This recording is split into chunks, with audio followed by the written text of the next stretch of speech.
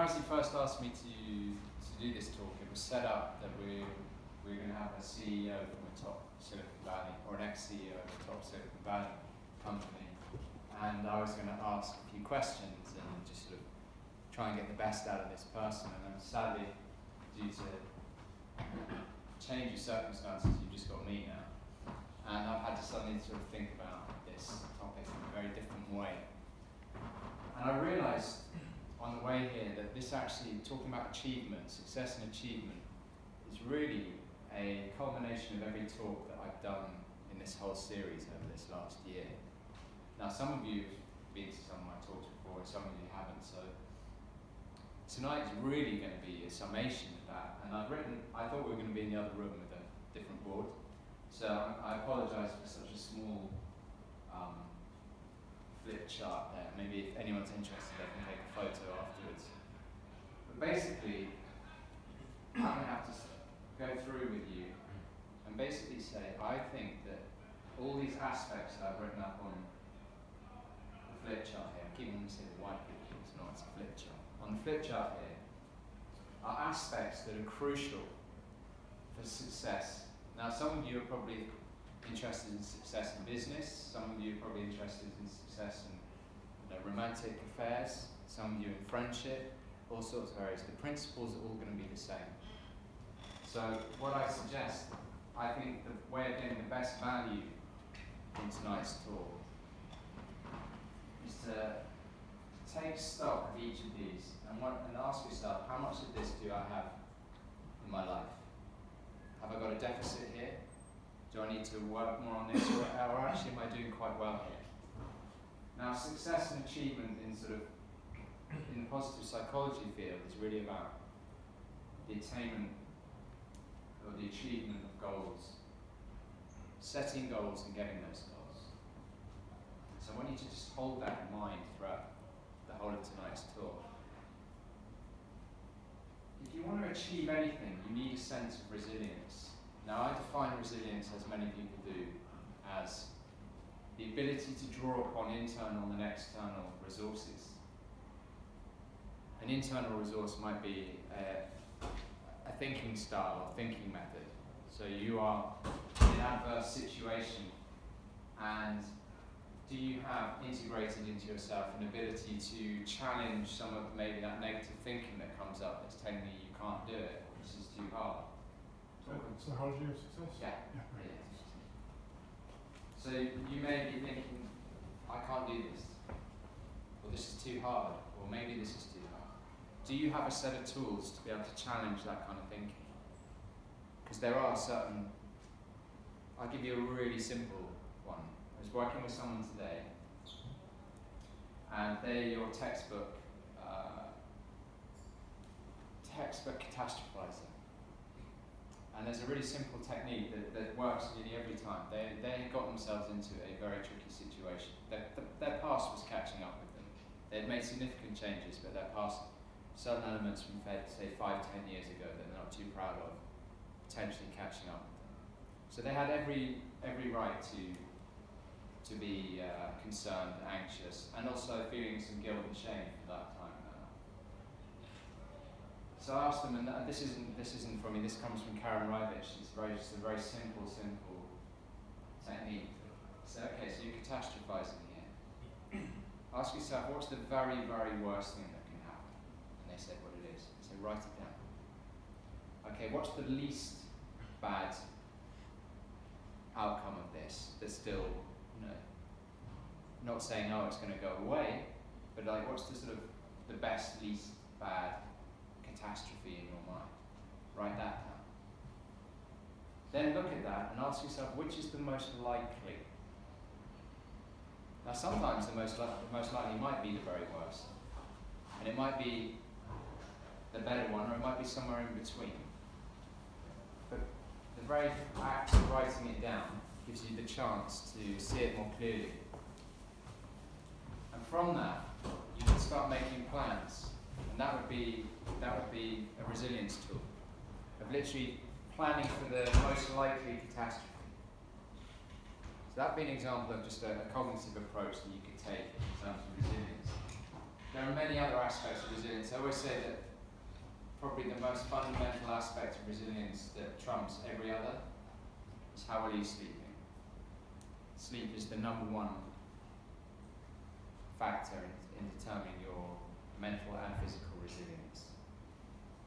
Then there are all sorts of techniques you can have or use, like mindful breathing, actual fitness, all these kind of things. But really, have a look at resilience and really write down, identify, and make conscious all your resources that you have, and ask yourself, do I have enough?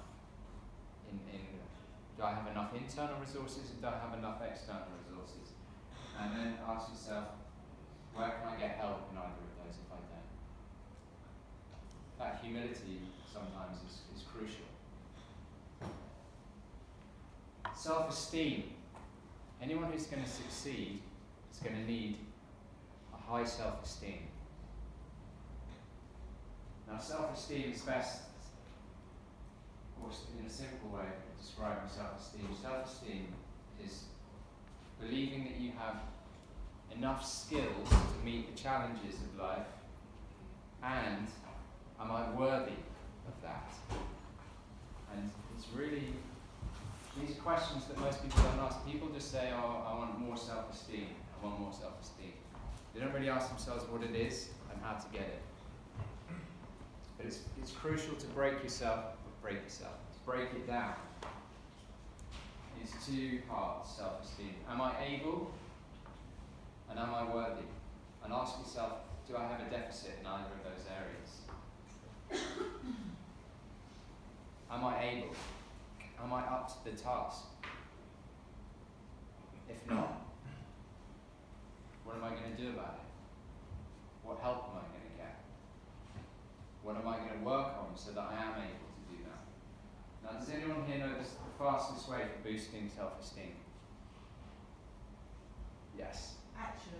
Action. What kind of action? Do what you're afraid of. What are you afraid of? Okay. Joseph. Do small tasks and then you succeed in it. Yes. You're both right. But it's the setting of goals and achieving those goals. And starting off with small goals. There's nothing like achievement of the small goal to boost your self-esteem. And you keep integrating that, And then the worthiness side of self-esteem increases. Now it's really important to identify with self-esteem where the issues of am I worthy, where could they lie? Now they could lie in like severe childhood trauma. You could be very able in many ways, but you have this message in the back of your head that tells you you're not worthy, or you're not good enough. And I'm afraid the earlier the damage, the harder it is to fix. A child is abused, and they internalize that there's something wrong with them. We hear this all the time. A child cannot comprehend, for example, a primary caregiver being a bad person, or being, in some contexts, evil, or destructive, or abusive. That's too much. A child would have a psychic break if they really absorb that. So one of the coping strategies that most abused children take on is that they tell themselves that they're bad. That there must be some reason that they haven't identified in themselves that they're being punished. Now if you think that can start being integrated at sort of 2.5, 3 years old.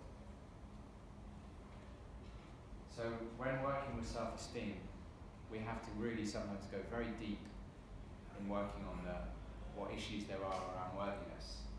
Because you might be able to tell yourself actually I'm worthy, but it still doesn't work. Now I'm going to be going quite fast today, so if people have questions, please say them to the end. I'm going to make sure there's plenty of time for questions today. It's something that I in my work I see is the biggest struggle with self-esteem. It's not actually having skills to be able to do things, but believing that it's even worth bothering. Because affect is? It's contagious outflow of your interpersonal energies. That would be maybe one definition. Yeah, I mean, it's part of it. It's like, and also the ability to take that on from someone else.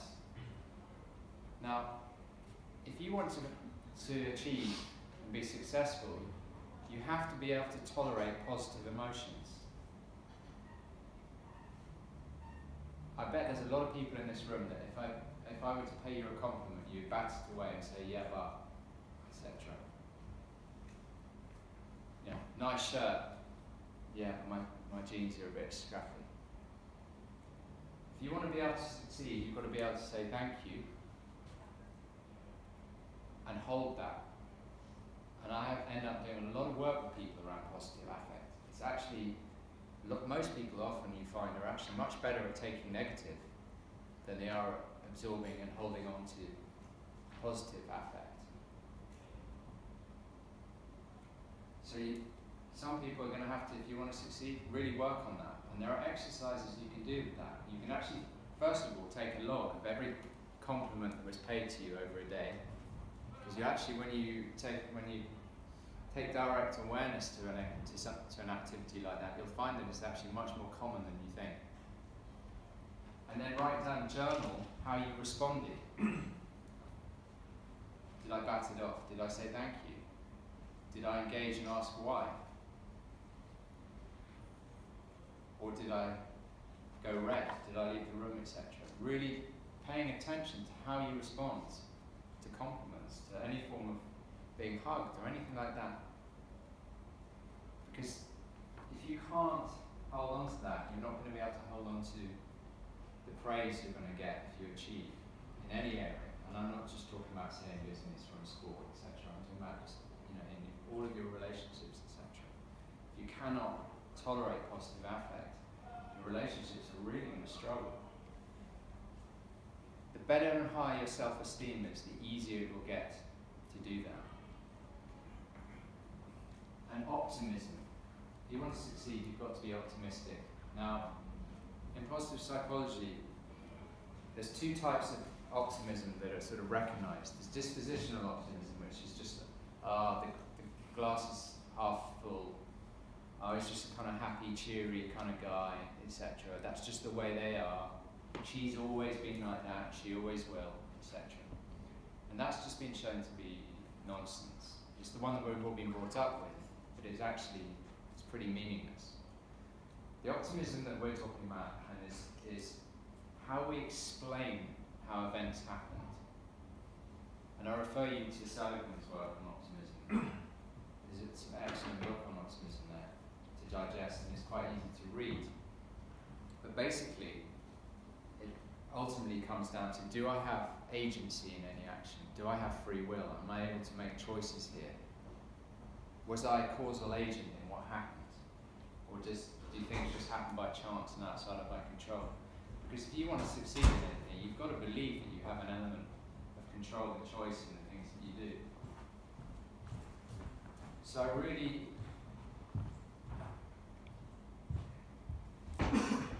advise, this may be not the best word, but it's the one that comes to mind, you to really look at how you explain how every event happens, how you explain how the good events in your life happened, and how you explain the bad events. Because if you look at the research, optimists, if you divide the population up into 4 groups,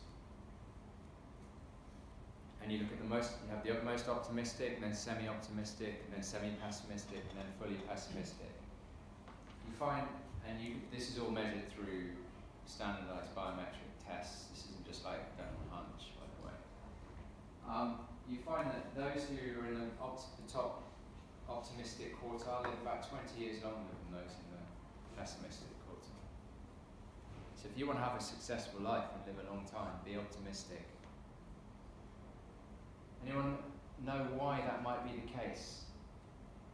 Because you're looking for upsides to grasp hold of.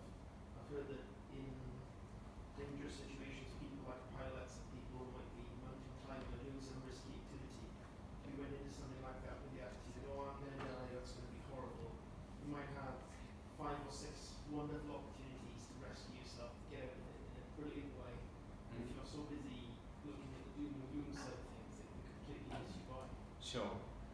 to know why 20 years? Why is such a huge differential there?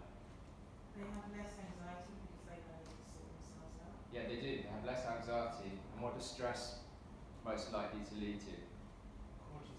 Cortisol and heart attacks, stress. Over a lifetime's pessimism is going to have a hell of a negative impact on your nervous system compared to a lifetime's optimism. You want to succeed? Change your thinking style. Make sure, and those of you who think you're optimistic, I used to think I was very optimistic, and then I did some of the optimism tests, and I realised, I found out that I wasn't at all. I was kind of semi-pessimistic.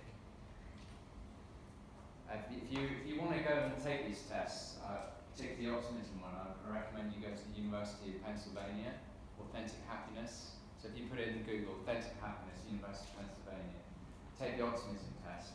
It'll show you explanatory style in various components. I haven't got time to go into it right now, but I really recommend it. It's very interesting. I found it very interesting to see where I stood. And what I do I have to change the way it's working a lot with your unconscious thinking styles. Those things that are automatic, and you can change that by a lot of sort of CBT techniques that you can do on your own. And it's amazing how quickly things change there. You have to learn how to dispute your own thoughts. So they call it disputation in CBT. You need to learn how to really allow yourself to look at the full picture instead of always going to the automatic first thought that you have. So I would say that resilience, self-esteem and optimism are kind of the base pillars that you need in place before anything else to be able to flourish and therefore succeed. How many of you in here are familiar with the PERMA model? Okay. PERMA model is again something that came out of Dr. Martin Seligman's work. He says there are 5 key components that everybody needs if they want to flourish. And those 5 things are positive emotion, engagement, also known as flow in the research, positive relationships. So we all need plenty of relationships, but particularly positive relationships are really important. What's very interesting is flourishing people always report that they have many, many types of relationship. And one of the reasons that relationships are so important is that other people are of great value to you. We get so much from each other. So much learning, support, humour, love, sex, all these kind of things are of tremendous value to all of us. So you need to pick the right people, the people whose values you share. But what they also found is that people who really flourish have all types of relationship. So they don't just have their schoolmates. We all know those people that never seem to leave their school friends. They have friends from school, they have friends from their sort of familial upbringing. They have friends from university if they went there. They have friends from work. They have older friends, they have younger friends. They have relationships where someone is almost like a mentor. They have relationships where there's like an apprentice, etc. And they're absolutely okay in all of those types of relationship. They cultivate them. And what's the other thing that I find really interesting is that people who flourish are absolutely okay with relationships ending if that's the natural course they take. Now in my work I seem to see a lot of people who want to hold on to a particular time of their life. In my experience, it tends to be that year between school and further education. That sort of first great year of sort of independence, getting out of home, travelling, all those kinds of things. And there's a lot of people who just want to sort of recapture all the relationships that were cemented in that time. And I'm afraid that that's going to lead to a lot of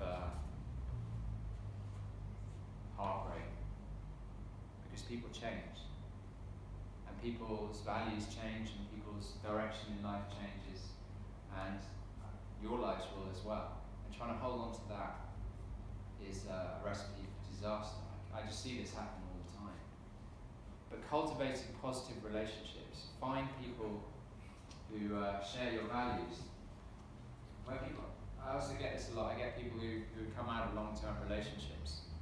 You know, they were married for 20 years and they're like, what the hell am I going to do now? How the hell am I going to find people to be with? And usually the things that really work are people joining things like either a book club, because they're sharing a love of literature, or just as importantly, you know, I had a client who very, very severe borderline personality disorder, really struggled to hold and maintain relationships, utterly miserable, been coming to therapy for quite a long time, and I was thinking, we're just not getting anywhere. I just don't think any of this is really working, you know. And I sort of, in a sort of throwaway comment, I said, you know, have you ever thought about, used to love sport, have you ever thought about joining a team? You know, just a sort of amateur, local team. And about 3 weeks later, they came back and they said, do you know what I have? I didn't tell you because I thought I was going to sabotage it, and I thought I wasn't going to turn up, and I thought, yeah, all this stuff going, these negative chains of thinking. But they actually did it, and this person's esteem went through the roof. I've never seen such a turnaround. And it was because they were really good at that sport when they were younger, and that was still in them, was still in the muscle memory. They got that sense of achievement because they actually went and won 2 cups that year. They scored the most points. They made new friends. And that was one of the key things. They made new friends around something that they all valued. They valued the hard work they put into it. They valued the sharing of joy in winning. They valued the effort that they all put in. And from that, these new friendships grew. And I say that to anyone in any stage of your life. If you want to make a change, do the activities and the friends will follow. Do it that way around. Don't try and make the friends and then find the friends who might want to come climbing with you or something. Go to the climbing wall, and there will be people there that you'll make friends with. And that boosts your resilience and your esteem, and hopefully will help you realise that you can make choices, and then you're more likely to take an optimistic start in your life. Positive emotion. Sorry, M, the perm model. Meaning. Does your life have meaning? If you want to succeed, you've got to have a purpose. You've got to have something that gets you out of bed every day. Now, if you're really struggling, it doesn't have to be a huge, gigantic purpose. It could just be getting through today.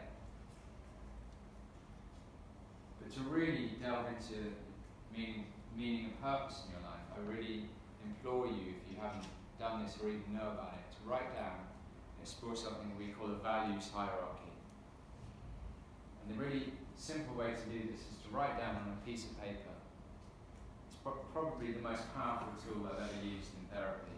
And again, it's not an idea of mine, it actually comes directly from Ayn Rand.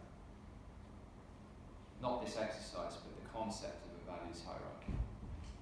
Write down just everything that you love, and everything that you have loved, and all the things that maybe you want to do, and all the other things that you value. You know, do you value, write down the abstract things as well. Write down all the arts that you value. Write down all the sports that you value. Write down all the people you value. Write down all the activities. Maybe you love travel. Maybe you love reading. Maybe you love politics. Whatever it is, write them all down. And some of them you'll be able to cluster. Because, you know, I've had some people do this and they have about 5 things on there, and I've had other people have like 50 things on there. Cluster some of the similar things. And then literally put them in order of importance to you. And from that, you'll find, or it will be starting point of really determining your purpose and meaning in life. Angela Duckworth from the University of Pennsylvania talks about three types of goals. It talks about the ultimate goal, which maybe you could describe as your life, but in a sort of subcategory of that, usually it's your work and your family. And then she talks about mid-goals. Those are the ways of achieving those higher goals. And then she calls what she calls the lower or sub-goals. And then she says that the mid-goals and the higher goals need to be fixed. It's the sub or lower goals that you move around all the time. She says, you know, we have this phrase, try again. She's like, try, change. If the lower goals that are feeding those mid and higher goals aren't working, keep moving those around. And I think she's right. And I really think she's someone who's worth exploring. Which brings me on to grit. Now, Angela Duckworth wrote the best-selling book that's in all bookstores at the moment called Grit. Has anyone read that? What's it called? Grit. Yeah, by Angela Duckworth. Yeah. And grit can be seen as it's an interesting concept. It's also just tenacity, but it can really think of grit as perseverance in the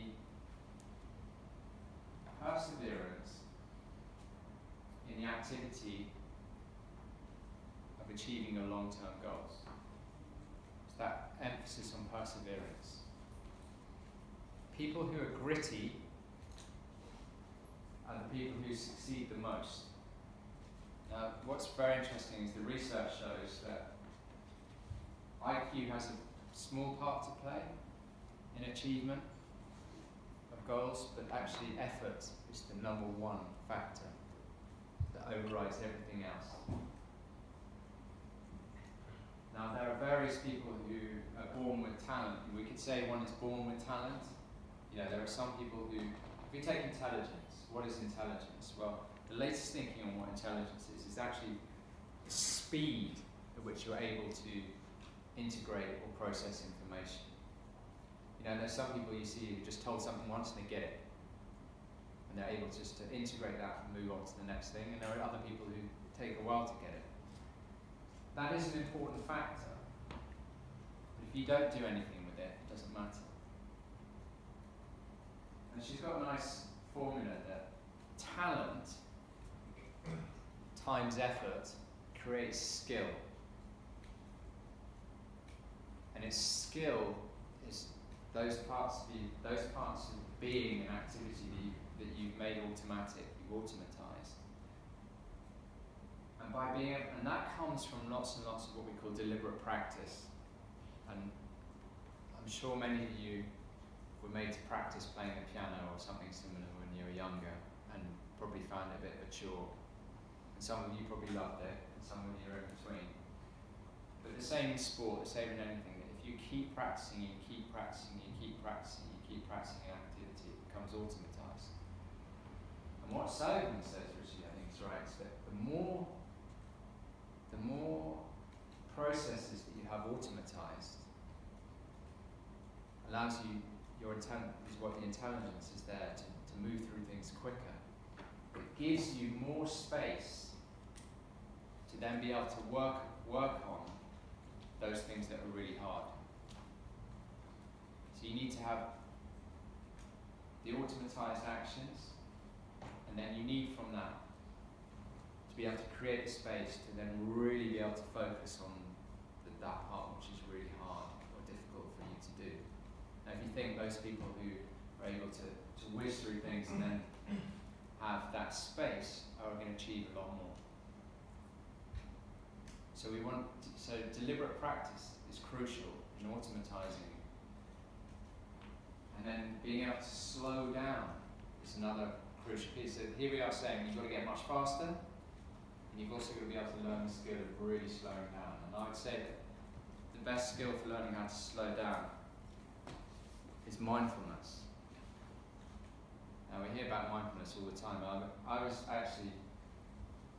My business has been featured in one of these mindfulness magazines called Calm, and I was looking for copy because I just want to see what they've written, etc. And I went to a magazine store the other day, and there must have been about 30 different magazines on mindfulness now. And it's a bit of a minefield. I obviously couldn't find, there's my negative, sorry, there I'm being pessimist. I couldn't find the issue that I wanted because it sold out. That's my optimistic way of looking at it. But mindfulness has become a bit of a blurry, fuzzy concept. But if you go back to what it is, particularly in sort of clinical psychology, it's really a form of introspection. It's the ability to bring awareness to what's going on internally or externally. So it's not just introspection, it's extrospection as well. But bringing deliberate focus without judgment. And that skill of being able to focus and not judge it in that moment allows you to expand your awareness. And that expansion of awareness gives you the ability to be able to solve many problems that come up for you. And it's in the solving of the problems that leads you to, I hope, the achievement that maybe you're looking for.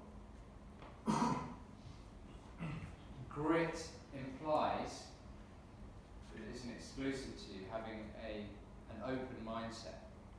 Do people know about fixed and open mindsets? So finally becoming accepted these days that actually we don't have a fixed mindset.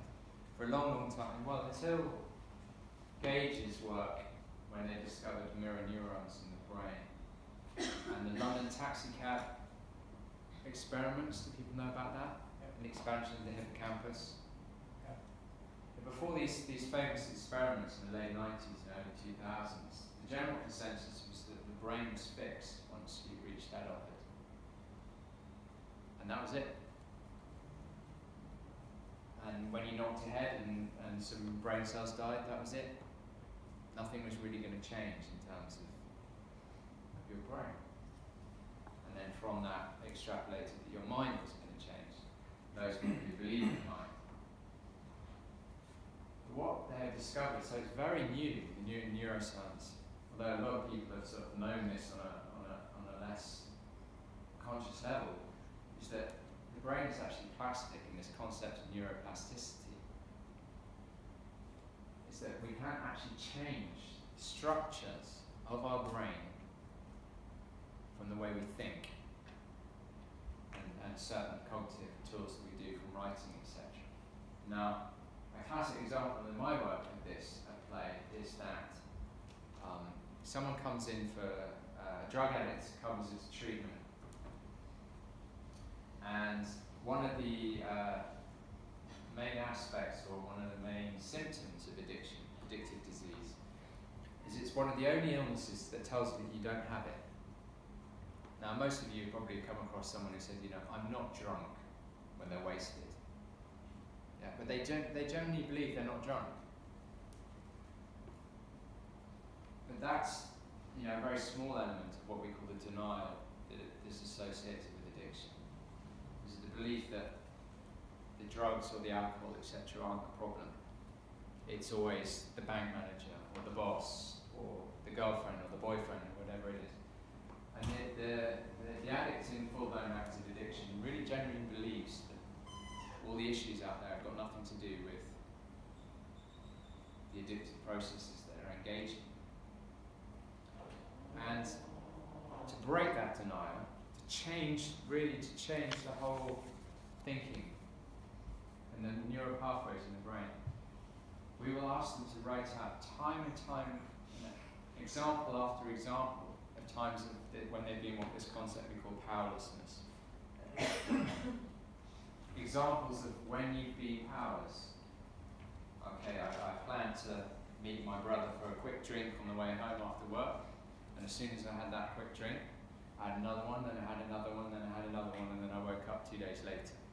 One example, right out. And what were the consequences of that example? Consequences, I got a warning at work. I forgot to pay my bills, I lost my mobile phone, I left my laptop in a cab. All these kind of things. Keep them. The rewriting of example after example after example after example helps rewire the brain And after a while, the addict goes, do you know what, I think I've got a problem. It literally changes the thinking. It changes what's going on up here. So just making it easier to believe what you can now see. Yeah. So trying to make yourself see stuff you're not inclined to. Absolutely. It breaks the denial of the reality. It brings awareness to the reality of the situation. But this is a massive change. This is a great example of the change in mindset. Huge changes in mindset of someone who believes that the whole world is out to get them and that nothing they do makes any difference and that it's society's fault or it's whatever, which is what I hear time and time and time again. In rehab, to, well, I've got a part to play in this. I've got choices here. I'm one of those types of people that one is too many and 1,000 never enough. I'm in that category of person who cannot drink, who cannot take drugs, because when I do, this happens. That's a huge shift, and that comes from literally change in mindset. But to go back to the context of tonight's talk, do you have an open mindset or a closed mindset? If you've got a closed mindset, very unlikely that you're going to succeed in anything, because everything is predetermined that way. An open mindset goes hand in hand with free will, the choice, the ability to focus your mind, and then make decisions from that awareness that comes up from focusing your mind. Now, goal settings. All of this leads up to being able to set goals. Now, if you have a low self-esteem, you're not going to set many goals. So you're probably going to tell yourself, what's the point, you're not going to be able to do it anyway. So if we go all the way back to the beginning, one of the things, and Joseph said, setting those small goals to build up your capacity and belief in the goal setting process. But if you've already got that, I'd say that the most important goals, well, one of the most important aspects of setting goals is that they've got to be rational goals. And that's where SMART goals come in. And I think most people who know anything about goal setting have come across SMART goals. Do people in the room know about SMART goals? There's quite a lot of you people nodding here. But they're SMART goals. Some people query some of the letters, but if you're going to set a goal, make sure it's specific. Make sure it's measurable, that it's achievable, that it's realistic, and that it's time framed. Time framing is really important. If you get the time framing wrong, you often never bother to do something. In my experience, that's pretty true. You know, if you say, oh, I'm going to do that in like 3 years' time, I won't do anything for 2 3/4 years. Just the way it seems to be pretty universal. So if I always often give this example when people challenge or don't quite get SMART goals. I'm going to say, okay, my goal is to be an astronaut. What do you reckon? I've got thumbs up in the front. Too late. I'm too late. But is that goal to become an astronaut? Is it specific? Yeah, it's pretty specific. Is it measurable? Time consuming. Yeah. Oh, well, either I'm in space or I'm not at some point. I was reading an article about apparently Virgin Galactic aren't going to technically take you into space, and there's going to be a big argument about whether but they're selling it that you're going to be an astronaut. But if you're not quite going past some line, you're not an astronaut, and they're going to be sued for saying you're an astronaut and all this sort of stuff. But there is apparently a measurable line of when you become I think it's 100 kilometres up, whereas Virgin Galactic are going to take you to 80 kilometres. So let's say it is measurable if I cross that 100 kilometre line. Is it achievable? Depends if you're rich. Depends if I'm rich. Elon Musk or Richard Branson or something like Yeah. So it's kind of achievable, but like for me, I mean, how much does it cost to do? $250,000. $250,000. Okay. So if I sell my house and starve, maybe. But is it realistic? Let's say I wanted to be a NASA astronaut. It's just not realistic because I'm way too old. It's up to you how much you want that. Yeah, but just I'm too old. I'm too old. Even though I've got 20/20, let's just say take my eyesight. I've got 20/20 vision, but I'm 42, so my eyes are going to be gone quite soon. So I'm not going to become an astronaut. Just on that front, you know, even people with 20/20 vision, apparently the eyes going in your mid-40s, and forget about it. Also, I'm a man. You've got much more chance these days of being an astronaut if you're a woman, for physiological reasons. You're a young woman. A young woman is more likely than a young man. There are lots of reasons for that. But, so it's not very realistic, and the time frame element is hard there. I use a sort of silly-ish example like that, just to make it makes a point, and you can go into it. But make your goals smart. Make them specific, measurable, actionable, realistic in time frame, and you'll get there. Make sure they're rational goals. I mean, that smart implies rationality. Now, does anyone know about OKRs in business? I'm no expert on business psychology, but anyone know about OKRs? Objectives and key results, which is like being one of the biggest turnarounds in business. So I'm not going to talk too much about OKRs, but I really suggest that you look up OKRs, objectives and key results, and the history of their implementation in business is absolutely extraordinary, how powerful they've been. And you can actually you can extrapolate those principles and use them in anything. It doesn't just have to be in business. But to really sum up that, if you've got a project and you want to succeed, you need an objective. That has to be well defined. Very similar to what Angela Doug was talking about with grit and the goals, that your ultimate goal and your mid goals have to be defined. So with OKRs, make sure that the objective is well defined. You want to be you want to be the #1 think tank in the UK. That's the objective. And then the key results is the bit, the tasks that you set, the sort of micro goals of that, and that's the bit that you keep changing. So you see there's a lot of synergy between these. The principles are pretty much the same. Motivation. We need motivation to achieve our goals. Do people know about internal and external motivation? Who in the room who's got good internal motivation? Eamon, what would you say is an example of that, or what drives that? The joy of learning new things, for example. Learning a skill, being good at something, enjoying the actual work. So enjoying the actual work, and so it's a value to you. Yeah. So I mean, we find that internal motivation is mostly guided by your value system. Those things that you really value and hold dear to you. So go back to the values hierarchy and make sure you've got that all in place, and that really boosts your internal motivation. You know, the why you want to do it, and how you're going to get there, and those aspects. External motivation. What would be an example of that? Art? Sorry? Art? Art. Yes.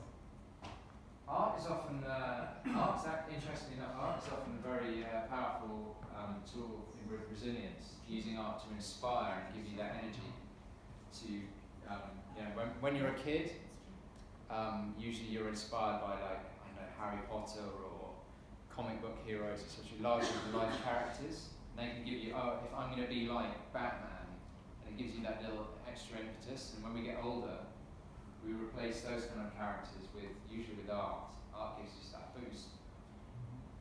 External motivation is just really, am I going to get in trouble if I don't do this? Or it could be something like, that's the date of the London Marathon. And that's there, and if I don't train in time, you know, that date is coming closer and closer and closer, and that motivates. And what we find actually is that for real achievement, you need to have internal and external motivators, both. And often find, talking with people, that they say their internal, some people might say, yeah, I've got really good internal motivation, I know what my values are, I know what I really want to do, but I don't really haven't really set up things to help drive me along with that. And vice versa. A lot of people say, yeah, I hate pain, and I know that if I don't do that, it's going to cause a lot of pain. But I'm a bit flat in the internal motivations there. So again, bringing awareness to that will help you in your motivation to achieve these goals. And finally, self-care. We kind of often have this romanticized view of the person who really achieves and does really well, that you know, they're in the office till midnight every day, 7 days a week. And it makes good copy, and it makes a good story. But actually, usually a lot of these people burn out. It works in drama, but in real life it doesn't work that well. So self-care, and a lot of people, this goes back to self-esteem. Am I worthy? And we say, well, what's the point? Am I worth looking after? Well, if you've got that mindset, you're not very likely to succeed. So we have to look at our self-care, and when what happens with a lot of people is actually their worthiness, that how much they like themselves increases, but they still have very poor self-care traits. Now again, because I work a lot in rehab, I see this a lot. An example of someone's self-care coming back would be illustrated by someone saying, do you know what, I started brushing my teeth twice a day now. That would be a really low-level example of self-care coming back. Checking your nutrition. Am I eating well?